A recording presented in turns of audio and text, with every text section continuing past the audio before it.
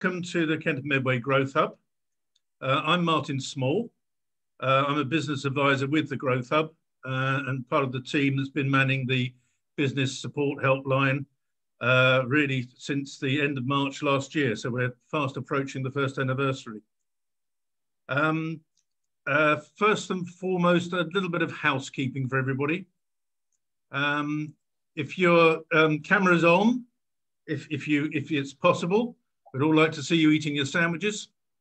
But if you'd like to mute your microphones, that will save any sort of background noise or whatever coming in. There is a facility towards the end of a question and answer session, but it's predominantly it's sort of information here. So if you have any questions that arise during the presentation, perhaps you'd like to use the chat function and just put your question on there, and we'll hopefully get to that at the end and hopefully cover all of those if we can. Just a last note, of course, the session is being recorded, so it will be available. So be careful what you all say. So moving on, this is the latest event in a series that the Growth Hub have come up with, which is designed to help businesses that are either already involved in import or export. And in this particular case, with a particular focus, obviously now on the new situation we all find ourselves in since we left the EU. So just before I hand over to Graham, just first, my thanks please to Kent Invicta Chamber for facilitating this event anyway, and also to Molly Hall, who is of particular help to old codgers like me who've no idea how to run this sort of thing. I can just speak and that's about it. So thank you to her for that. So today's event is very much aimed at those who are fairly new to either international trade, import and export, especially for those businesses that have been able to trade with the EU countries up until the end of December, and now find themselves in a very different situation, particularly as far as their documentation and so on is concerned. So I think it's fair to say that most people have found it quite a challenge. So hopefully this will begin to at least throw some light on some of the new procedures that are required, particularly if you're at the early stage of your experience of that. I think probably that's more than enough of me. So to explain further, I'll hand you over to my colleague, Graham Card. He'll take you on from there. And towards the end, I've mentioned the business helpline there. We'll be giving you some details of the telephone number and the contact details. So if you have got any particular detailed questions, rather than trying to handle it through this forum, we'll actually be able to take those. You'll be able to make contact with the helpline, and we can arrange for either Graham or one of the other advisors to contact you to go through your particular question. So over to you, Graham. Thank you, Martin, and good afternoon to everyone. In particular, Martin, thanks for volunteering to host for me, and Molly, thanks for putting the show together, as it were. Well, Martin's pretty much summed up the situation already, but what we're aiming at, well, my brief for today from the Kent and Medway Growth Hub has been to aim at companies, organisations, sole traders, or companies indeed, or partnerships who find themselves suddenly as exporters or importers, whereas previously they've just been making a delivery to somewhere in the European Union or receiving a consignment from the European Union, what the customs in the UK have called arrivals for goods coming in or dispatches for goods leaving the UK. Most people colloquially would still have called them exports or imports, but the great thing about them was during the currency of our membership of the European Union, the great thing was that there wasn't really a whole lot of documentation required, because we were basically making home market deliveries or receiving deliveries from other people in our home market, if you like.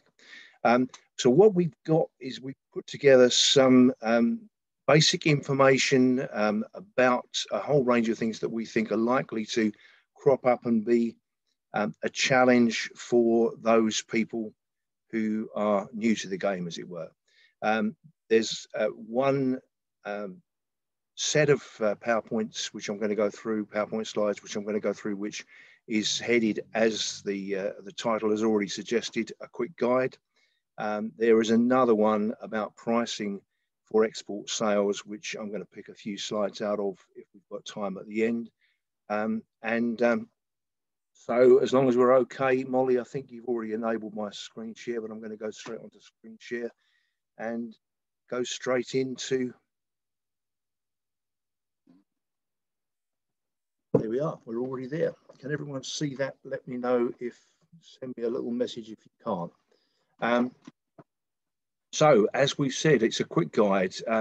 The idea of calling it a quick guide is what we're trying to do in an hour and a half is distill a whole bunch of basic information, the sort of stuff that you would get if you attended the sort of courses, an introduction to importing or an introduction to exporting, how to get going in international trade, those sort of things, the sort of courses that variously would run for half a day or even a whole day and be very informative, but we're looking to literally give you the bullet points for a wide range of stuff. I'm going to use that technical term stuff because there's a heck of a lot of stuff going to come through. Don't forget questions. I normally, when I'm presenting, I normally don't mind taking questions on the go, but in order for this to run on track, I think it's going to be best if you use the chat facility if you are putting in any questions. The basis will be we'll look to try and have some question time at the end, and we'll answer what we can or what we've got time for, but reserve the right, as it were, to come back to you. So make sure when you're asking a question, if you would, leave a contact phone number or email address, because at the end of the day, what we want is for people to get value from this situation. So I'm going to go straight into the first slide, which my laptop has decided to freeze on, so I might have to stop share, come out of it and go back into it, I think, because it's got stuck. Try again. This time around, hopefully. There, isn't life magic when it works? So some basic stuff. As I said, we are literally aiming this at people who are new to the game. The first thing to if you'll pardon the pun, take on board is that whichever way we look at a freight, a consignment, a shipment, call it what you will, it's going to basically be made up of 7 stages.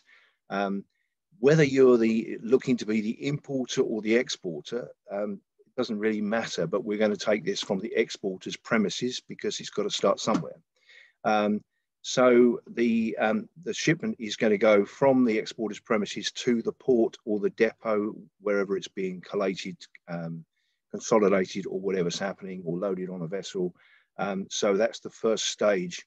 When it arrives at that terminal or depot or port, is going to be handled, and most of the time you're going to see on an invoice, you're going to see an item called THC or something like THC, which in this case stands for terminal handling charges.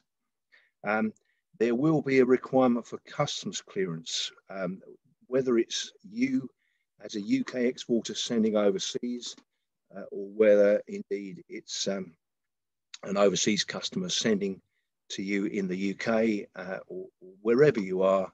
And I noticed there are actually some attendees from outside of the British Isles, so I'm trying to be as eclectic as I can in my thinking, but there will be customs clearance required for export wherever the products or the goods are leaving from.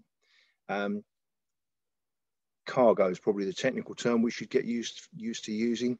Then there will be the freight element, so the carriage of those goods, whether they're going by rail, by road, by sea, or by air. The common word that's used in almost all circumstances is freight. So what are the freight charges is a sort of question that you'll find people asking. And then upon arrival at the country of destination, there will be customs clearance required in the same way, the reverse situation from customs clearance for export, there will be a customs clearance requirement for importation. There will also be a handling requirement at the destination as well. So on an invoice, you might see THC again, or import handling or something like that, but it's basically terminal handling charges. And then the product needs to get from, in the same way as it got from the exporter's premises to the port, it needs to go from the port or the depot or wherever it is to the final destination, which is going to be the customer's premises. And so it's going to be delivered, or there's maybe invoices that refer to on carriage. The type of terminology a lot of people are using at the moment involving the word delivery is DDP, which stands for delivered duty paid, and we're going to come across that sort of thing later. So that first slide probably gives most attendees a little bit of an idea as to the level. And I don't mean to be at all awkward here, but if you've come looking for really deep, advanced level international trade training, we have got other webinars we're going to provide on that subject. This is very much what I've described as level 1 or level 2 stuff.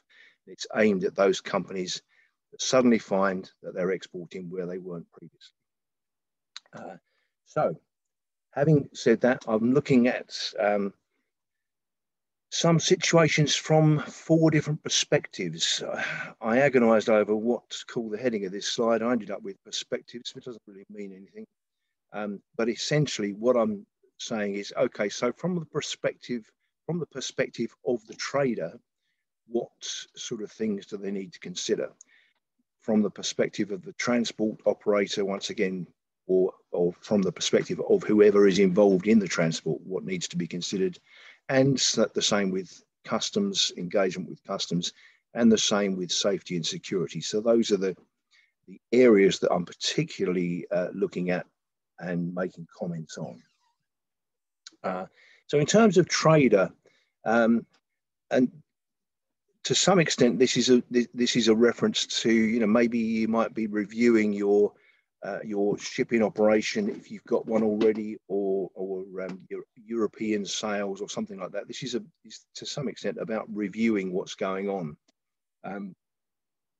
There should be, for the trader, and sometimes the documents involved are needed when there's things like a customs audit. So these may seem small points very often, but they're actually quite important in the overall scheme of things. So from the point of view of the trader, there will usually, or there should be, a record of the purchase or the sale that's being made, or the purchase that's being made from the customer, either by way of a purchase with a purchase order number or some sort of sales information. During that purchase or sale that's been agreed, the Incoterms should be agreed. Now we're going to go into Incoterms in a little bit more detail. I know they've exercised a lot of people over a number of webinars and conversations I've had over the last few months, and I'm advised by my peers that everyone's been asked lots of questions about Incoterms. So we are going to make a point of returning to the subjects again today. The Incoterms actually is an abbreviation for International Commercial Terms. They are about the delivery terms agreed between the buyer and the seller. And essentially what they do is they show when delivery takes place, if you like, when risk is handed from the seller to the buyer. And that can happen in a number of different places along those stages that we just looked at earlier. The trader also needs to be aware that there may be specific licensing requirements in terms of what they're doing. So they need to consider, do I need an export license for this product? Do I need an import license to bring this item in? Do I need any special certification? and the sort of special certification that could be asked for, maybe to deal with, such as products of animal origin, or maybe something like a dual use situation. Dual use really is the sort of, it crops up quite a lot actually. It's surprising how many times it does, where an item could be used in a perfectly benign, ordinary commercial way, and yet that same product could be part of maybe a military weapon or something. So it's about declaring what the product is and what you're doing with it.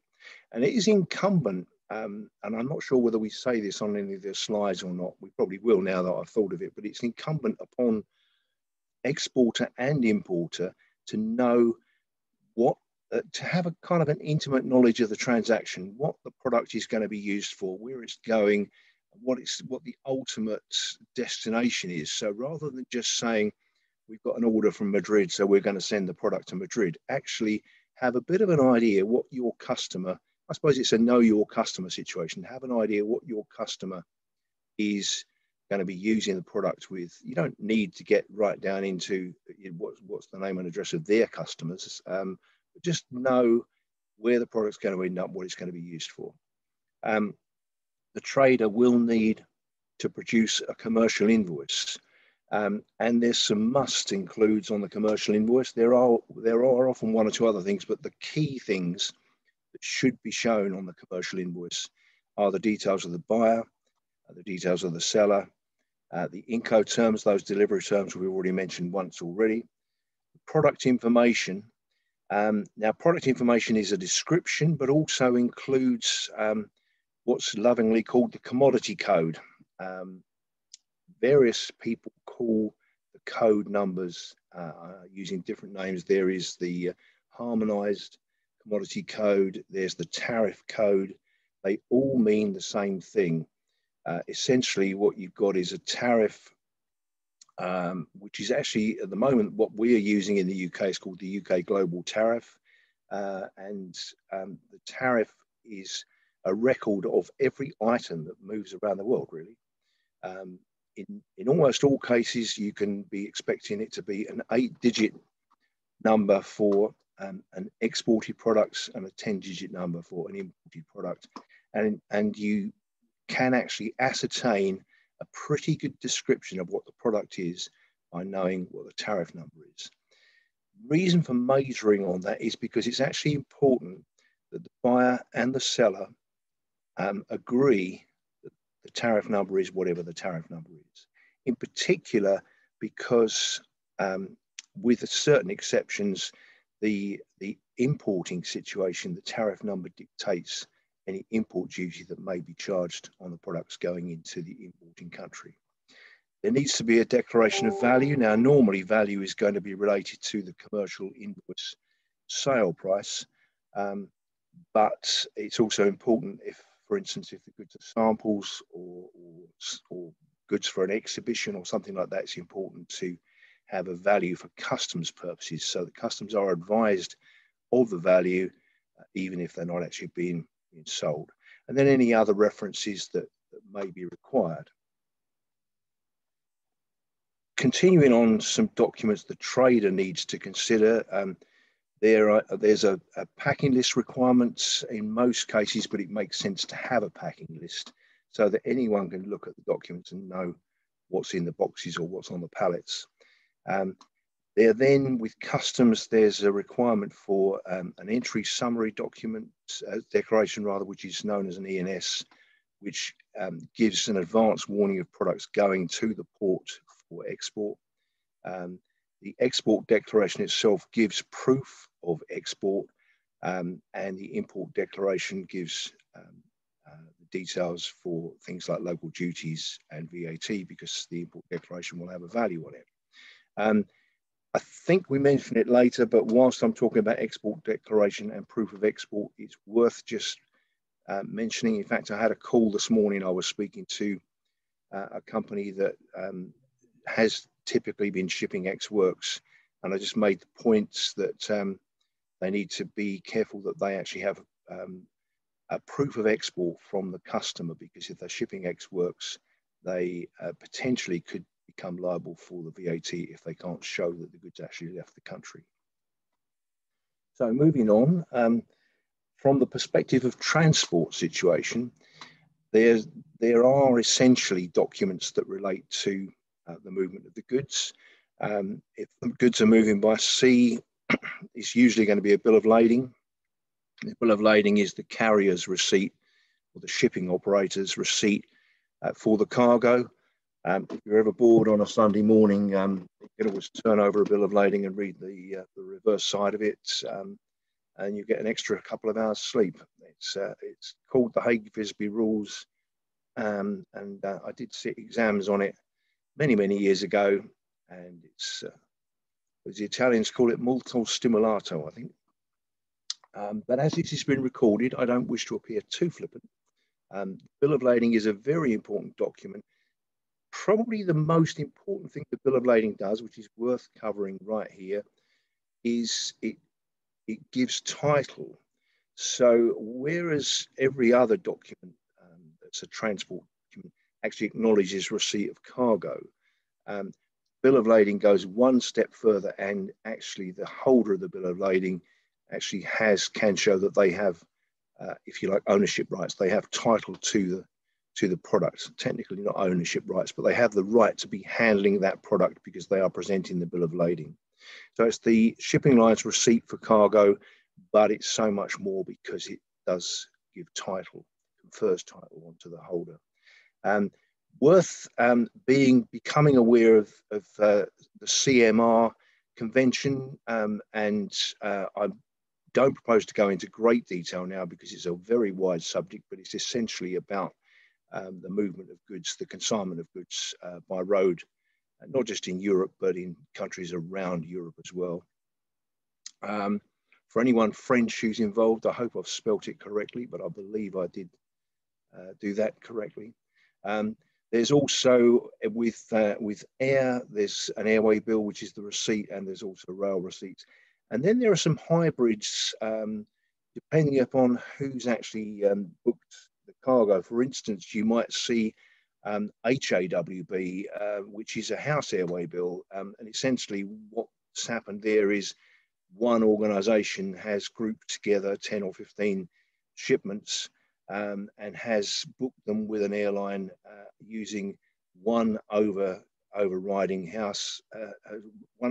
airway bill rather, and then they've produced 10 or 15 individual airway bills for the individual consignments within that overall consolidation, which they're then calling a house airway bill. So be aware that there are those different ways of acknowledging receipt of cargo. Then looking at customs, what do documents do for customs? Well, the documents identify the trader as the importer or the exporter. I suppose that's the main thing, really. Customs need to know who they're dealing with, and depending upon the Incoterms, which we're going to refer to again on many occasions during this presentation, the importer or the exporter will depend upon the terms shown on the document, and customs can identify with who that party is. It's important to stress the agent or the broker, if there's a customs agent or broker employed, acts on behalf of the trader, either the trader at either end of the transaction. I referred earlier to the importance of the traders agreeing the tariff number that is applied to the product. In actual fact, the agent or broker acting on behalf of the trader is exactly that. They're acting on behalf, relying upon information received from the importer or the exporter about the product and about what's happening with the shipment. And coming back to the tariff number, it is a misconception I come across quite often where companies think that the freight forwarder or the customs broker or whoever they've engaged is going to tell them the tariff number of the product. And the short answer to that is, well, they can help, they can assist, and they will, because let's face it, we're all human beings, and naturally we'll help if we can. but there will be somewhere in the agreement with the broker where they say that ultimately they're going to help you, but they're relying on you making your decision about the information that they are relying upon. Obviously, the customs documents help customs deal with mitigate situations such as illegal tax evasion, for instance. And then we come again to the comment about Incoterms. Customs need to see correct use of Incoterms. They need an understanding of Incoterms in order to make sure that everything happens as it's supposed to. And we are, if you're starting to get worried about this guy keep mentioning Incoterms right now, we are going to go through Incoterms in some detail in a little while. The other thing is to make the VAT, the duty, and the proof comment. Actually, that's one that I've referred to earlier, but seriously, proof of export is key. The main proof of export is the customs export entry, and I understand that is on paper or officially is the one that is really the only acceptable proof. I can't speak for other countries in Europe, but I'm speaking for the UK market when I say that, because that's the market that I'm mostly familiar with. Having said that, if for some reason you can't get hold of the export customs entry, it would be useful to have, excuse me just a minute,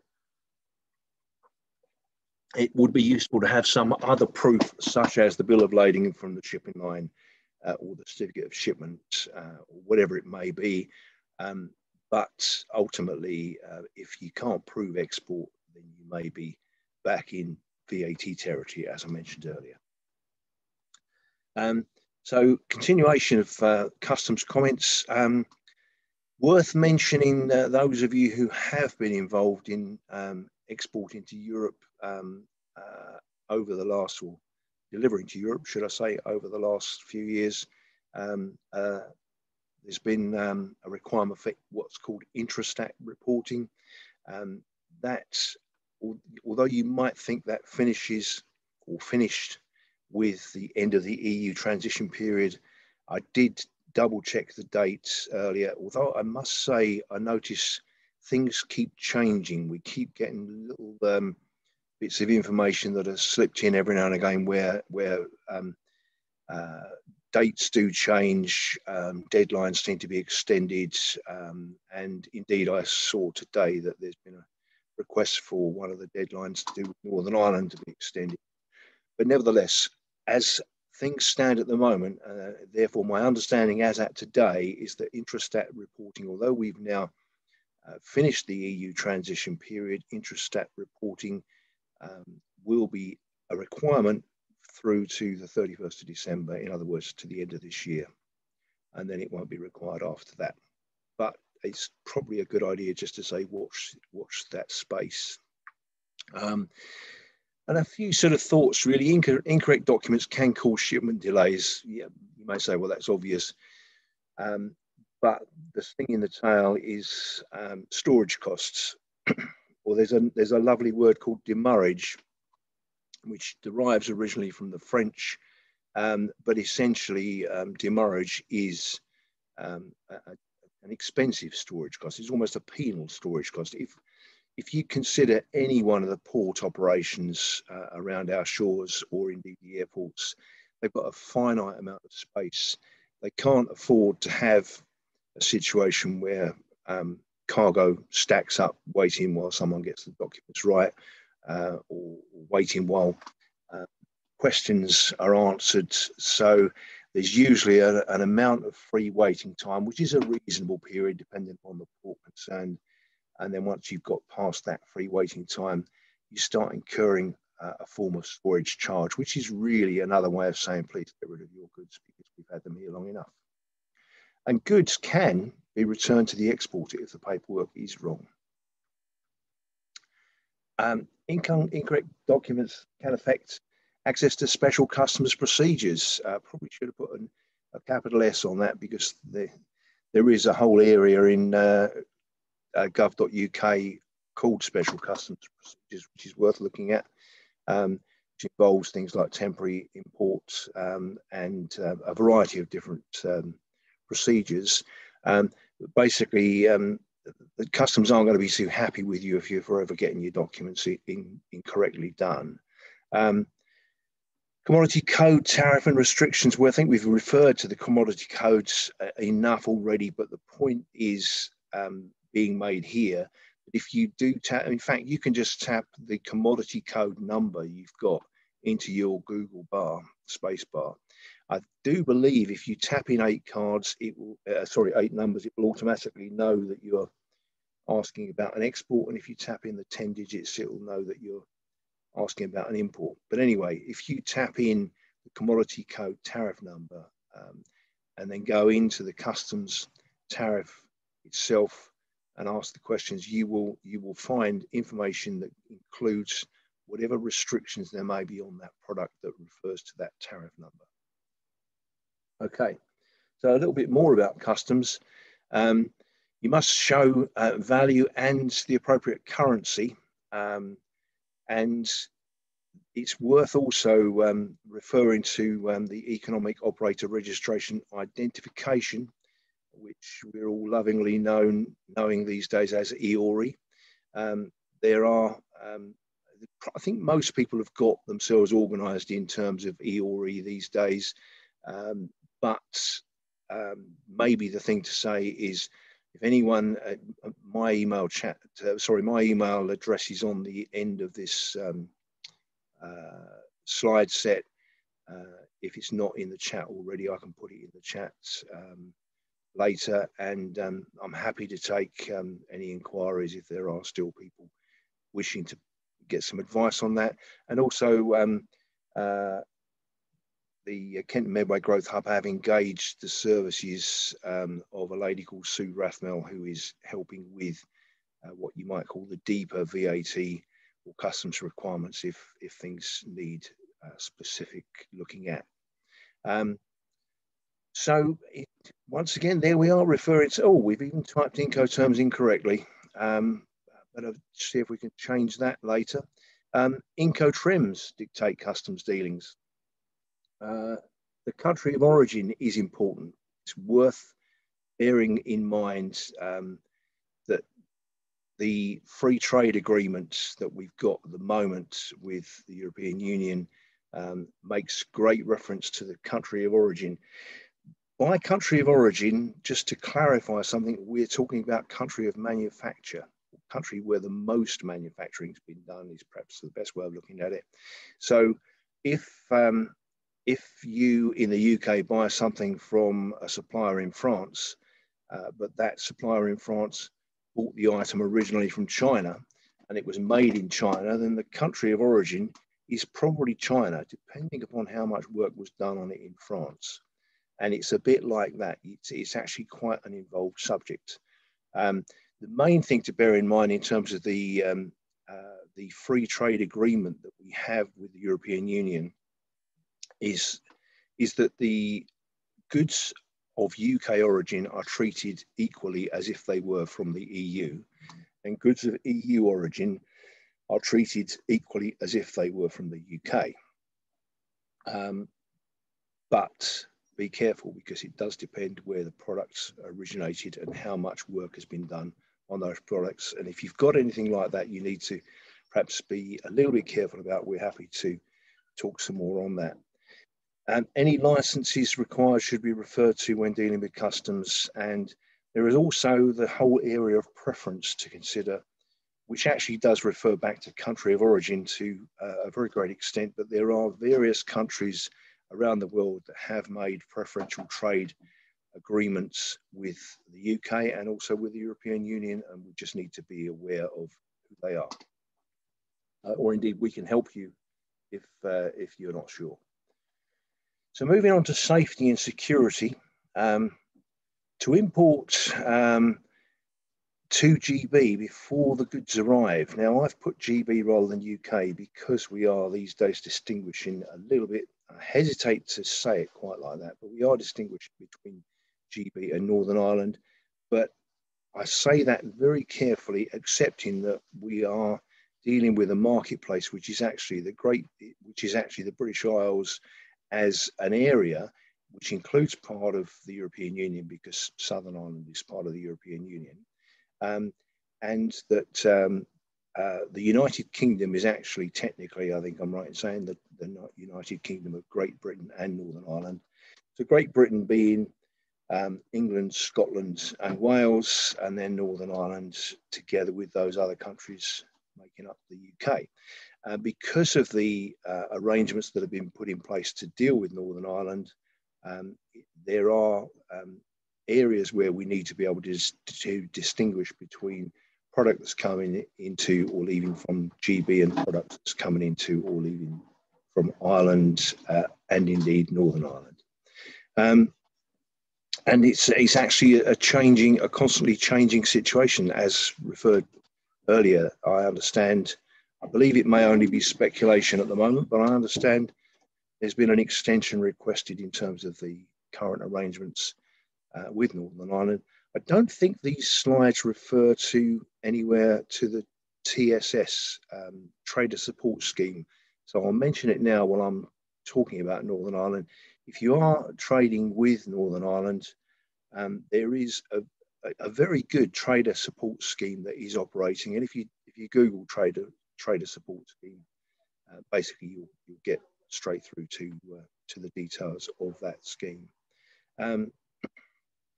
So to import into GB before the goods arrive, the safety and security arrangements are needed from the 1st of July, but they're not needed from Ireland. To export from GB, they're needed before all goods are exported right now, basically as of the 1st of January that passed 30 odd days ago. But if the product that's leaving GB is an empty, well, if the movement leaving GB is an empty vehicle going back to Europe, for instance, or it's a transit situation, then special safety security arrangements aren't needed. So moving on, we've talked a lot about Incoterms, and I'm now going to refer to them in some more detail. Incoterms are produced by, they're agreed around the world by traders around the world by the International Chamber of Commerce. International Chamber of Commerce, which I think we may or may not say later, is headquartered in Paris. There's a very active ICC office in London. I've had one or two exchanges, correspondence with some of the people who were involved in putting ICC Incoterms 2020 together, and indeed there was an Australian on the panel that I had a LinkedIn exchange with, I seem to recall. So it's very much been detailed input around the world. They look to reflect what's happening in the international trade arena. So it's a kind of a moving feast, really, and certainly delivery terms have changed over the 40 plus years that I've been involved in trade. And essentially, Incoterms are reviewed usually every 10 years. The last revision, as I've referred to there, was 2010. These ones really are the first to distinguish between sea freight and multimodal or other modes. What do I mean by that? What I really mean is that there are 11 Incoterms, and we're going to go through them in a moment. And those 11 Incoterms are actually made up really of 4 that are essentially sea, if you like, waterborne transport terms. So they are aimed at what you might call pure sea freight, so the type of product that just would move by sea or barge only. And when I say only, I'm taking it out of that description and putting into another area the multimodal situations, such as the container that loads at a depot in Maidstone, and so it's on the road until it goes up to Felixstowe, and then it's put on the vessel in Felixstowe, or it goes by rail part of the way, or whatever. Those movements are known as multimodal these days, and so the container type shipping isn't it's suggested that that should not use the sea freight terms of the Incoterms, that it should use the multimodal terms. And Incoterms 2020 now clarifies that from the point of view of delivery. So I've used this slide recently in a Chamber of Commerce webinar, so some of you may have seen it, but I'll make no apology for using it again because I think it sums things up nicely. Agree in your contract what the delivery terms are, and actually state it. Delivery terms agreed shall be Incoterms 2020 revision, for instance. That's quite clear. Nobody can argue with that. And be specific about what the terms are. So one of the terms we use is DAP, which stands for delivered at place. Name the place. In this case, the place is called warehouse.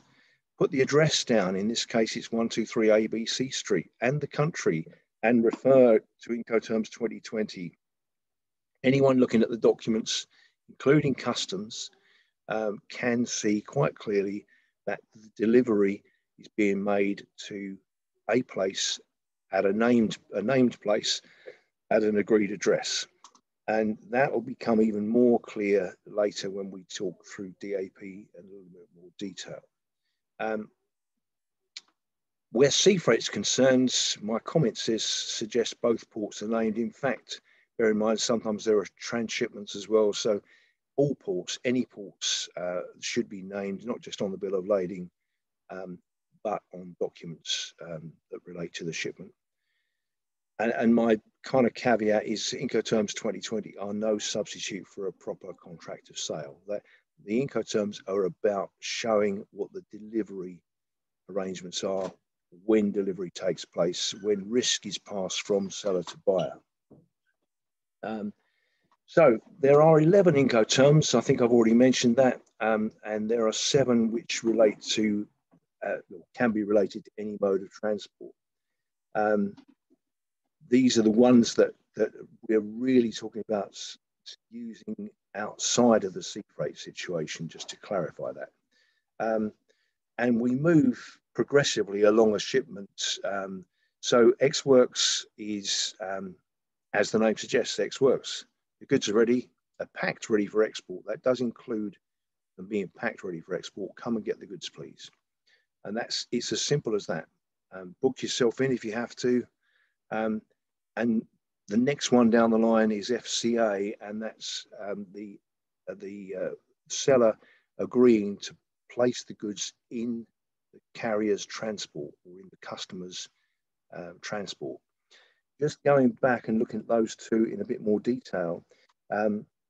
So the thing to bear in mind there with Ex Works is you're literally saying, here's our loading bay, come and get the goods. And I know I've said this on courses before, but bear in mind that if you are saying, here's our loading bay, come and get the goods, and then you end up helping load the goods onto the carrier's transport, you're doing Ex Works Plus, really, or you're doing FCA, if you like. And so you should really consider Ex Works is about just making the goods available for collection, and FCA is about actually helping load and secure, strap it down, whatever is needed, the load to be moved. Anyone who feels they have a little bit of an issue with that, don't want to go into a lot of detail now, but because it will slow us up. But I'm happy to have a conversation. Just email me, and we can talk that through if you suddenly think, oh, we're not doing that quite the way he's just talking about it. Moving slightly along, so carriage paid to. Now this is about naming the place where the goods are going to, and saying, okay, we will get the goods to that destination, and it doesn't include, it's important to say, it doesn't include insurance. This is just about saying, okay, we'll deliver the goods to whatever the named destination is. You can add insurance to that situation, and then you would perhaps say CIP. So carriage and insurance paid to that destination. Now that might be used, those two terms might be used, say, for an air freight that's going to an airport, it could be anywhere, but let's say Houston in Texas, for instance. And if we then look at what are known as the delivered terms, which tend to be the ones that are most commonly used in the European market, one that a lot of people are being pointed towards at the moment is delivered at place. So what delivered at place means is literally a place, as per my example earlier, that's named. There's no argument in the UK. I guess you'd have the postcode on there, for instance.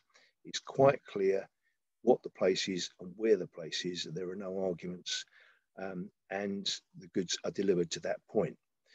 Now, the reason that that I'm making quite a point of that is because if we skip the next one but go on to the one after, and I'll come back to the one we just missed, but really the next thing along the line from delivered at place, to all intents and purposes, with the acceptance that we've just passed one by, is delivered duty paid. And that's what a lot of people have really been doing, and a number of people being advised to move from DDP to DAP instead.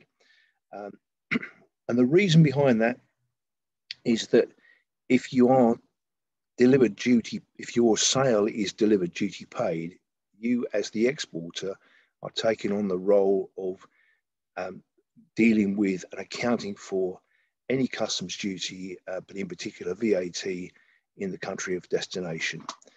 So the technical terminology that everyone's using these days is you become the importer of record. So if you say, well, and let's face it, DDP is its ultimate service to the customer. It's don't worry, Mr. or Mrs. Customer, we'll get the goods to you, and you don't have to worry about anything. But price for doing that is you need to account for VAT in particular in the country of destination. So you'd either spend the VAT because it would be charged and you wouldn't get it back, or you need to be able to account for it in order to be able to reclaim it. Going back, oh, sorry, I've gone the wrong way. Going back to DAP, if you've just agreed to deliver at place but not get involved in duties and taxes, then you don't become the importer of record. You are literally just delivering to a place in the overseas importing country. In the middle of those, there's one called DPU, which most people I don't think need to worry about too much, but it's worth being aware that it's there. As you can see, it's delivered at place, but it's also unloaded. So the transport delivering the goods needs to be equipped and prepared to unload the product as well. So for most of the people attending today, I don't think that's necessarily going to be something that applies. It's the sort of thing that can come up every now and again. I'm not going to labour the point unless anyone's got particular questions about it. Moving on, just to touch on, because we're dealing probably mostly with road transport situations, but I accept not exclusively. I'm not going to skip over the sea terms, but I'm just going to touch on them briefly. And by the way, for anyone who is literally very new to international trade and says, hold on a minute, there's 21 miles of sea between Dover and Calais, that's still regarded as a road movement. Just consider the last time you got on a ferry, were there some white lines on the deck of the ferry where you parked the car? It's a road movement. The fact that there's 21 miles of ferry is it's just a fact. So there are four. We've seen seven. The four that make up the total of 11 Incoterms, which are, as the name suggests, there for sea and inland waterways transport situations. And these also move in a logical progression.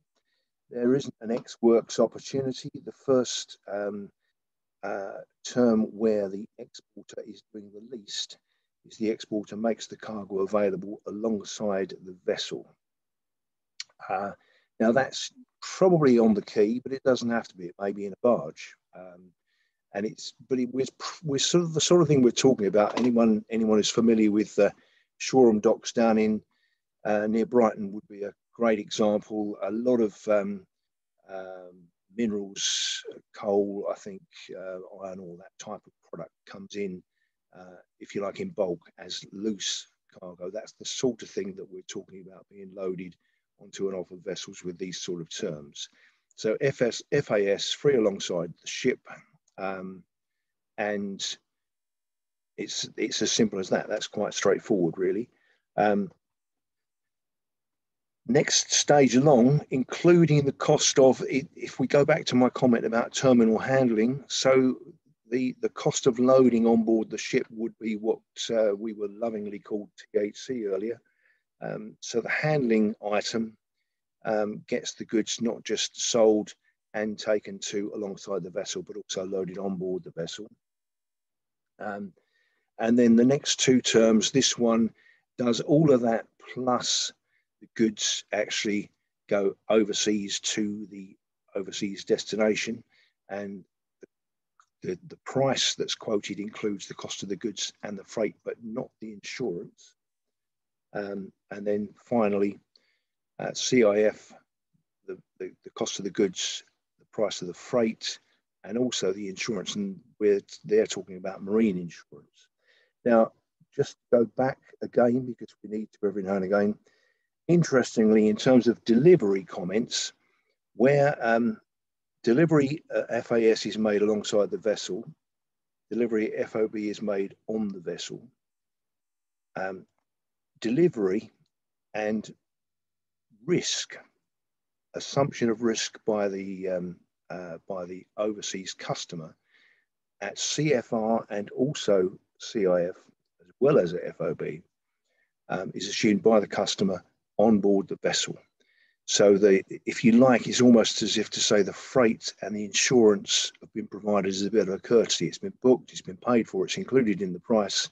But the risk in terms of delivery is assumed by the buyer at CFR at the port of departure, just as it is with FOB. And although risk is kind of dealt with by the fact that there is a piece of insurance in the CIF price, it's a basic piece of marine insurance. I won't go into a lot of detail now, but I'm happy to talk about it in more detail in a specific case. So just bear in mind that the delivery and the risk are the keys, especially in the sea freight examples. A few thoughts on basic export documents, and some of these are a summary of what we've already said, so I'm going to rattle through them. We've talked about the commercial invoice, but it is even more important than it ever used to be since we've left the European Union. Packing list, I've mentioned that as well already. It's important to show the gross and the net weight on your documents, and also cubic measurement. Use working kilos and working cubic meters. It's important to make sure you've got the correct transport documents. I've already referred to bills of lading and the away bills before. A word about insurance. Sometimes you can be asked for insurance policies. If you're doing a few shipments, or indeed if you speak with your freight forwarder, you can have an insurance certificate, which is a cheaper option usually than an insurance policy, because an insurance policy is looking at a one-off situation, whereas a certificate will be prepared as part of an open cover insurance policy. Consider the requirement occasionally for certificates of origin, and also things like inspection certificates. Dangerous goods notes, worth being aware of if you have got dangerous goods. In air freight situations, there's a slightly different document to the IATA dangerous note, but they are essentially the same sort of thing. They tell carriers whether you've got a flammable item or a corrosive item or whatever it is you may be shipping, and also things like health certificates. Be aware of the need for those. If you're looking at getting paid, broadly speaking, your options are cash in advance, which may or may not be attractive to your buyer. On account probably will be attractive to your buyer, but may or may not be attractive to you. You can ask your bank if you can do a cash or a documentary acceptance or collection, which basically means, if you refer back to the title comments I made about a bill of lading, that the bank will hand over the documents in exchange for the cargo. You can use a letter of credit as a form of guarantee if it's a large shipment to a country that you're not entirely comfortable with. We'll go into a lot of details with those things with anyone who particularly wants us to, and also be aware of a document known as a bill of exchange, or the bankers call it a draft, but it's essentially a document which is made out by the seller, telling the buyer that the buyer owes the seller a certain amount of money, and the buyer accepts it, and then it becomes payable either at site or at an agreed, a fixed and determinable future time is the wording. So happy to expand on those with anyone who wants me to. A few reminders: there are embargoes and or sanctions kicking around. If you've got an order from North Korea or from Syria at the moment, have a careful look at what you're doing. You probably shouldn't have an order from there anyway, but just always be aware that you need to look at whether your product should be being shipped to any particular country. There are sometimes controlled goods. There are needs for export licenses. I mean, it's worth at this stage making a plug for the freight forwarder. I've worked with a lot of freight forwarders over many years, and they are a very good source of information and help. But they do rely upon the exporter or the importer for the information that they provide as well. I've mentioned the commodity code. I won't go on about it again too much, but it is important to always keep in mind what the tariff number is of your product. And proof of export, I've already mentioned that as well. Be aware that customs are migrating. I think it's been a bit delayed here and there, and I think it's still not fully up and running, but the chief service or system that customs have been using has been gradually being migrated to a system called Customs Declaration Service, or CDS for short. It's been run as a bit of a pilot in a few areas. I've not been advised that it's fully up and running, so I don't think it is yet. It's basically accessed through gov.uk using a government gateway account. When it's up and running and you're using it fully, it's possible to look at the complete paper trail of previous transactions, and also apparently track the progress of your cargo on current shipments. But I've not seen that in action yet. Some information sources: the International Chambers of Commerce, I mentioned, headquartered in Paris. I can send these pieces of information to anyone who wants. They've also got their London office, which is listed there. My business shows up as a member of the ICC if anyone were to look me up. And my business also shows as, personally, I show up as a graduate of the Institute of Export if anyone looks me up. And a couple of other comments that are worth making. A couple of useful information resources. One is run by a company called Krona.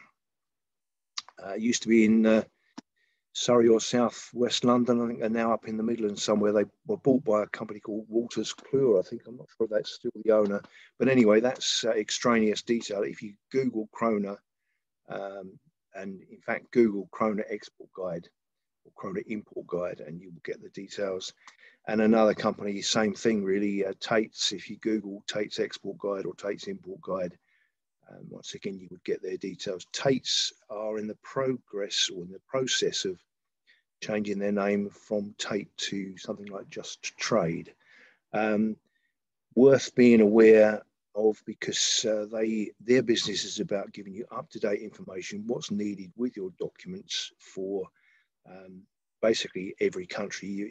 If you're shipping to, it doesn't matter which country you look at, any example, if you're shipping to Norway, you should be able to look up on Tate's or Krona's and find the current requirement documentation-wise for that country, and it will make they know, and they will make reference to the fact that Norway's not in the EU but has a trading agreement with the EU, and everything that information-wise that you get when you go onto their site will update you and give you whatever is the latest requirement documentation-wise for that market. A little bit of light reading. I was going to put some document links in, but I thought I'd just let you Google them yourselves. Have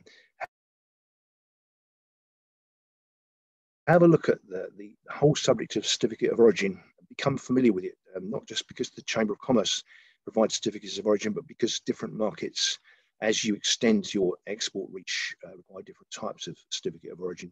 That light reading I mentioned earlier, the bills of lading, have a look at the Hague-Visby rules if you really do want to have a good, serious read. It's actually interesting. The main thing I suppose I would draw from it is that if the cargo is threatening the ship, the cargo can be jettisoned. That's probably the key thing, really. Your cargo could end up in the water to save the ship. That's quite important, really. And I can, if anyone asks me, I don't put it on as a link, but one of the long-established shipping brokers, loading brokers around the UK is a company called John Good Group. They, I spoke to them a long time ago now, but I have their permission to let you have the link to the John Good Logistics Glossary. I think it's available on their website anyway, so it's not much of an issue, but it's a glossary of shipping terms, which is a useful read for anyone who is literally looking to get involved in trade from almost a starting point. And there's my contact details, which if Molly, maybe you could give me the thumbs up if you've already put them in the chat. If you have, great. If you haven't, I'll just pop them in. Is that a thumbs up? No, it's a thumbs down. Okay, I'll put them in the chat in a moment. And I'm just looking at time. I do want to just run through one more selection of slides. Now, it includes the Incoterm slides that we've already looked at. So although it looks like there's a lot, there aren't that many because we won't go through the Incoterms again. So I'm going to go to stop share and then I'm going to go back into screen share and just put the other one up. Graham, we've got about we've got a half dozen or so questions. Some of them are a bit detailed, but perhaps if we've got a little bit of time, cover some of those. Okay, I think that should be doable. Thank you, Martin. So just a few things to think of, really, if you're pricing for an overseas sale. So I'm not going to go deep into tariff classification because we've talked about it, but I'm just going to pick out a few points from something I did just a couple of months ago, which I think are worth mentioning. If you are quoting for export, consider not just the product price, but any test costs there may be, any inspection costs, because some overseas customers want an inspection conducted prior to goods being sent. And obviously consider packing costs when you're quoting as well. And you do, as the exporter, need to pack for the appropriate method of transport. And consider some of the extras that you don't always immediately think of, such as strapping that may be required. And in terms of conventional or multimodal, consider that the packing type needed changes based upon the type of transport that you're employing as well. In terms of freight, consider that in shipping terms, shipping works on a weight or measure basis. Weight is 1 ton, 1,000 kilos. Measure is 1 cubic meters. And so if you're quoted a price, weight or measure, you're quoted per ton or per cubic meter, whichever is the greater. When you move to road, it's normally 1 ton being equivalent to 3 cubic meters as a pricing formula. It doesn't always have to be that way, but acts as a useful guide. And when you consider that a road vehicle is probably taking around about 20 tons, and probably has around about 60 cubic meters of space, then that's the reason why. Watch out for surcharges if you're pricing. There are lovely little surcharges. BAF is a bunker adjustment factor. If the price of oil goes up a lot, shipping lines will just increase their freight charge by adding a percentage called BAF, or CAF for currency adjustment. Or sometimes if there's port congestion, they might add a port congestion charge. Marine insurance, if you're asked for full insurance is 110% of the CIF or CIP value. Not 100%, but 110. You won't be accused of over-insuring. Those extra 10% are to allow for the costs of whatever the disaster may be. In terms of arrival, I don't think we need to go into this in a great detail because we've covered it already. And in terms of my notes, I think we've also covered all of those, so I'm not going to labour that. We've talked about the tariff, so I'm not going to stay there. We've done Incoterms, so I'm not going to stay there, which probably brings us to, we've got those income information sources. And actually what I'll do is I'll leave my, rather than messing around with the chat at the moment as I'm answering questions, I'll just leave my contact details there for a minute or so. And yeah, back to you, Martin. If brilliant. Half a dozen questions, we've hopefully we've got 10 minutes, 20 minutes. Okay. Indeed. Well, thank you very much for that. That was a quick whistle through information that normally a shipping clerk would take about 2 or 3 years to learn. So, so well done for that. Well done for even getting it down to that potted version.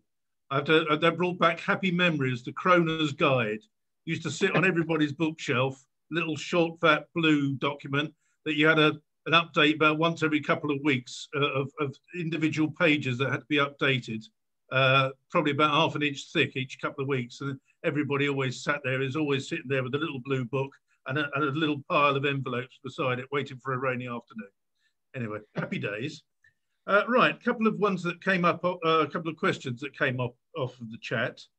First of all, sorry, sorry, I'll just say, by way of apology, I'm going to stop sharing now.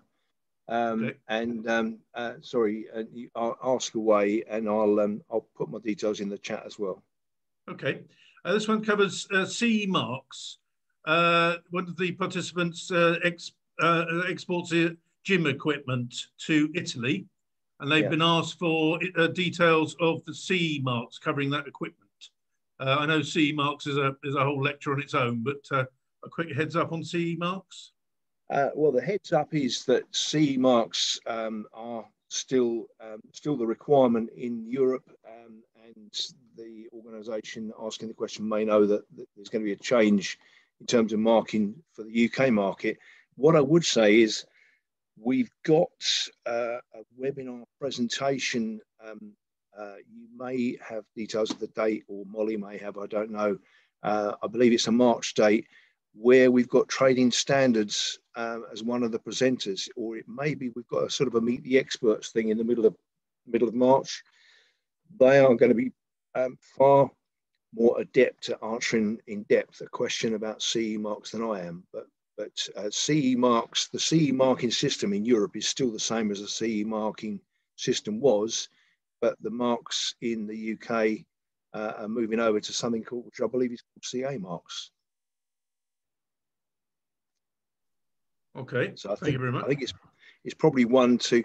And having said that, if the trading standards aren't involved in that presentation, I am at liberty to make reference to a chap called Nathan Martin, who is at Trading Standards, who is happy to field inquiries about that sort of thing. Yeah, if you'd like to, if you want to really go into the detail of that, if you contact the Growth Hub helpline, the 03333 602 300 number, we can actually put you in direct touch with Nathan at on the Trading Standards, and come to that, the environmental health guys as well. So so that may be something to catch up with later on. Another question came in. What's the procedure if, and we're hearing it quite a lot at the moment with disputes, where you've got a dispute where you consider that particularly the French or even German customs have given a wrong decision on the importation or whatever tariffs or taxes, whatever, are to be applied to your goods. What's the best way to have the best outcome? What's the best way to, or is there a facility to be able to appeal or dispute decisions by foreign customs? Well, appealing or disputing is difficult, but there is a system which is called the binding tariff agreement system, which I've got to say is best if you're in there first and make the inquiry before it becomes a dispute. But if we go back to that stage first, if you've got some doubt about the tariff number of the product or the proper description of the product, but in particular the tariff number, it's possible to make application to customs. You can see it on the website. Binding tariff decisions, I think, is the link they show, but it will be binding tariff decisions or something like that. And the decision that's then made about the product becomes then binding in most countries. I can't say all countries because I think there are some exceptions. But for instance, if the UK makes a binding tariff decision on a product in the UK, that same tariff number can then be employed and used on the same product in Germany. And I only use Germany as an example because I've actually seen it happen that way. And I've seen the German customs decision happen where the UK customs authorities have accepted the German decision. If there's a dispute, it probably comes more down to maybe wrong use of a tariff number or poor description. So whichever way you look at it, it comes back to being sure that in the first place, prior to shipment, part of the agreement process with the customer is that you get all your ducks in line at the beginning and you agree the product description is whatever it is and the tariff number that both parties agree on is whatever, and you can check that in the tariff anyway. And the tariff number that applies in Europe is the same as the tariff number that applies in the UK. Does that help? Yep, that's fine.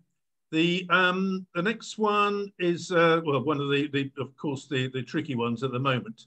Participant's got a client in Northern Ireland who wants to ship goods via the UK to Poland. The client has an IE EORI number, but who do they still have to? What's the situation as far as import into Poland is concerned? To be honest, to be sure, I would personally phone the Trader Support Service, which is set up to assist trade between Northern Ireland and GB, and therefore by extension with the rest of Europe as well. You said IE number, I think, but I think what you're probably talking about is the XI number, which is the number, which is the EORI number, the EORI prefix for Northern Ireland. There isn't an issue with products leaving Northern Ireland and coming to the UK, but obviously if it's going on to Poland, then there is, personally, that's one where if I got that inquiry, in fact, I'm happy to field the inquiry, but I would need to do the research to be sure that I was giving the right answer. Okay. This one that might even be simpler, but rather than shipping it through GB, to actually ship it through Southern Ireland into the EU that way, then ship. Well, there's a growing number of services that are servicing mainland Europe to and from Southern Ireland, and indeed, I believe there's also Northern Ireland being looked at as well. So yeah, I should be careful not to advise against logistics operators that are using the M6, but it's at the end of the day, one needs to weigh up all the options, but in this case, I would just need to double check to be sure myself.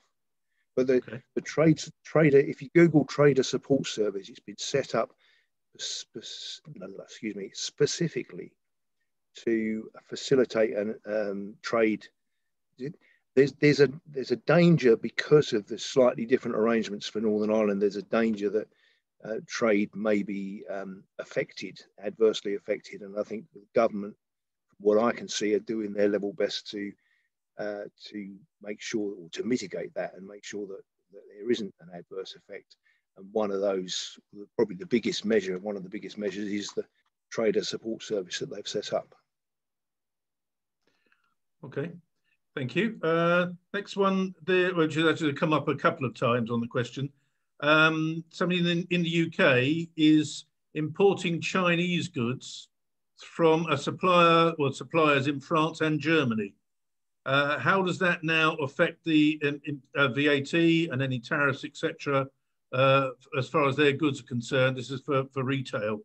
There's one or two questions on VAT, and I think somebody there has just put up the details of the 23rd of Feb about selling to consumers in the EU. But VAT and so on Chinese goods coming in via the EU? Well, they still need to be declared for VAT purposes when they arrive, but also they need to be declared as goods of Chinese origin if they're manufactured in China. I forget which two countries you mentioned. One of them you said was France. So I can't remember the other one offhand. France and Germany. France and Germany. Okay. So whether France or Germany, if the goods have come from China, they will have potentially been dutiable, but they would have needed to be declared for duty when they arrived in France or Germany. They still would need to be declared when they arrive in the UK as well, and potentially they could pay duty on arrival in France or Germany, and then also pay duty on arrival in the UK. Now, I'm not, and I wouldn't profess to be an expert on French or German customs, but if we were to reverse that situation by way of just helping with a bit of an answer, if goods were coming to the UK from China, being imported into the UK and then going off to France or Germany, so exactly the reverse of what you've just described, they would potentially have to pay, and it depends, there may be a zero duty rate, but the chances are there will be import duty payable on the product coming from China to the UK. And then when it leaves the UK, potentially again, duty payable because it's still a product of Chinese origin when it arrives in France or Germany.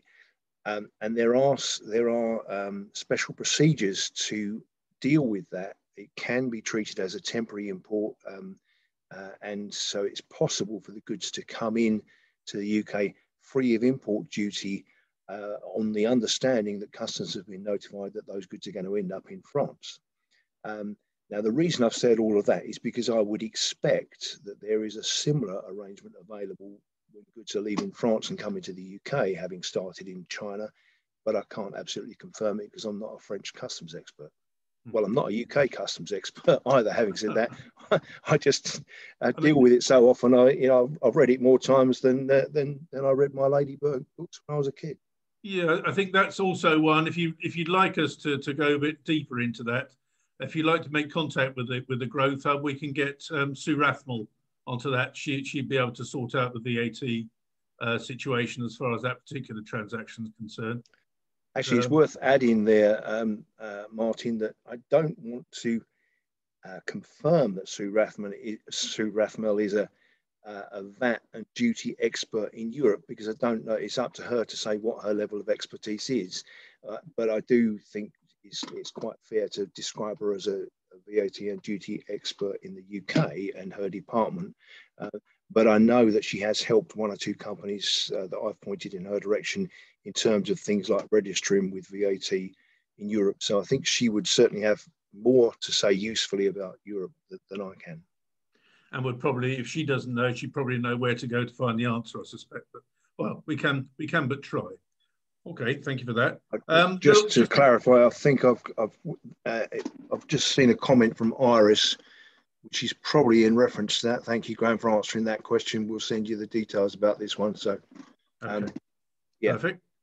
A little quickie, multimodal transport. Does that include groupage as well as containers? Yes. Yep, brilliant. Thank you. Quite a lot of information coming through from Robert on the situation of trading with Northern Ireland, SPS rules, and so on and so forth. That seems to be, I think we've seen that in some of the comments we've had nationally, really, that the Northern Ireland UK trade is a bit of an issue at the moment, I think. The other one, there was a question on, this is terms of delivery, DDP transferring to DAP.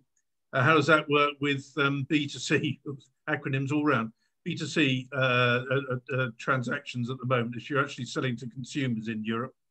Well, I suppose the caveat I would put in right at the beginning is that it's not really a caveat, but the trailer I would run would be the trailer for the B2C webinar that the Chamber are putting together on February the.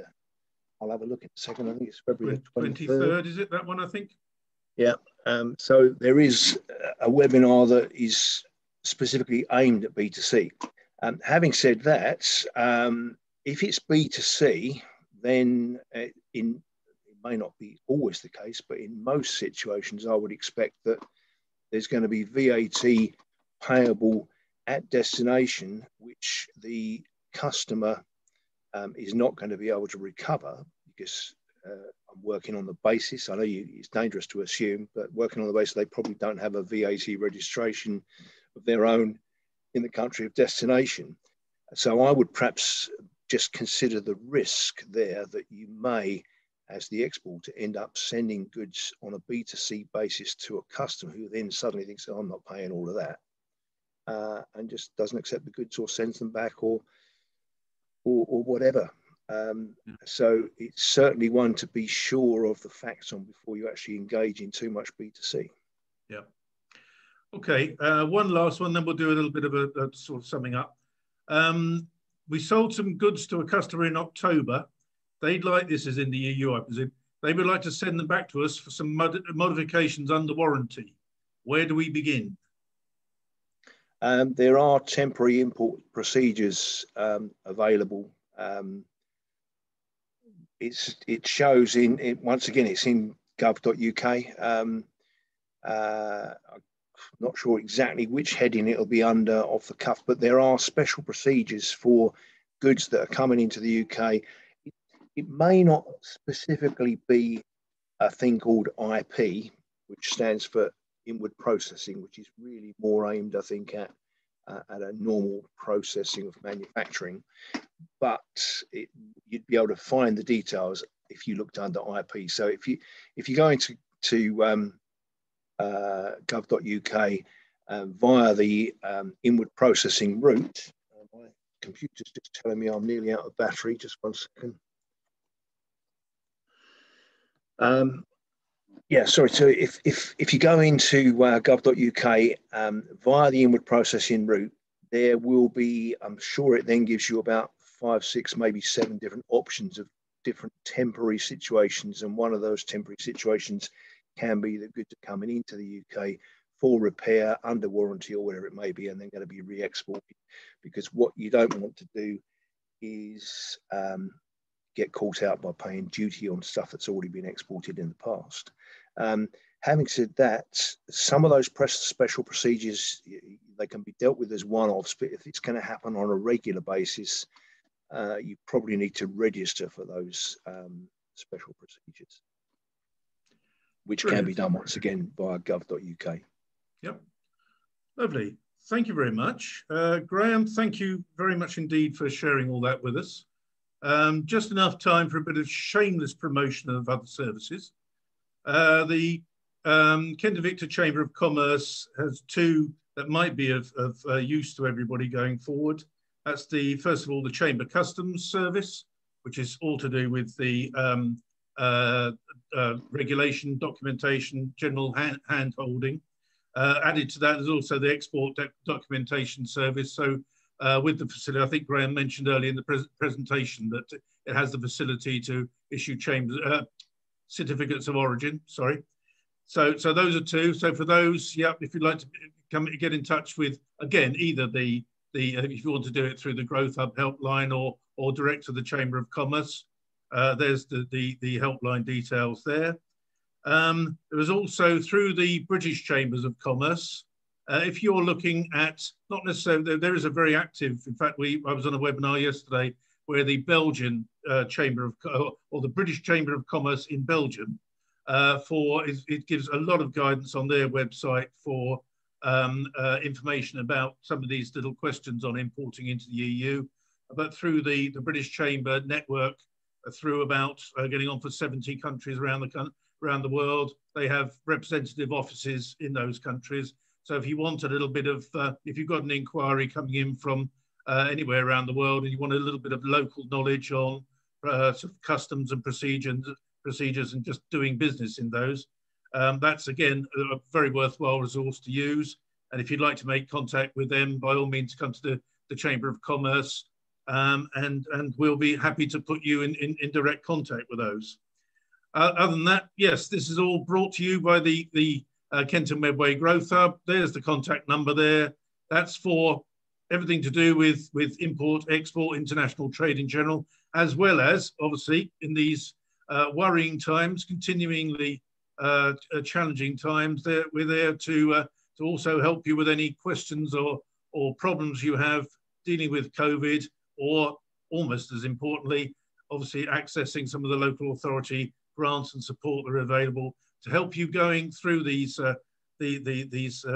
times and hopefully come out the other end trading. I've always used the scenario that really when now we've left Europe and we're no longer a participant in the EU, really the British have got to get used to getting back into their little ships, as we used to do in the 14th, 15th, 16th century, get back in our little ships and start going off around the world trading again.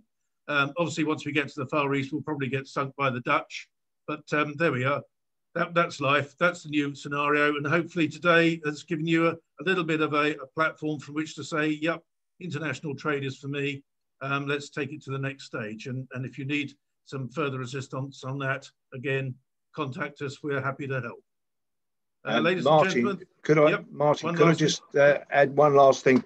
Actually, even before I add that, can I just observe that you said assistance in a lovely French way there. So I think I just thought I'd add, if I may, that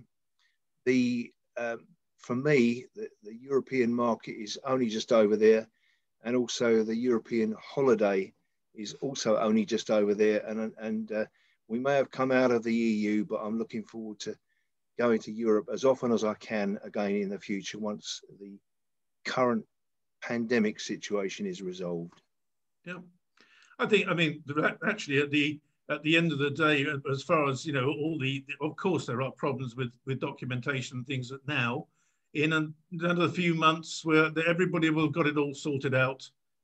Those of you who are already trading internationally, really it's only probably applying many of the same procedures you go through for international trade, and now have to apply to the EU. Once everybody's got their head around the individual bits of documentation and the new way of doing things, the world will continue to spin. There's still people out there in Europe as well as everywhere else, still people out there who want to trade with the UK and want to buy our goods and want to sell us their goods. So these things will sort themselves out in the fullness of time. A little bit of a challenge for us all in between times, but we'll get around it. And we'll look back in a year and go, what were we thinking about? There we go.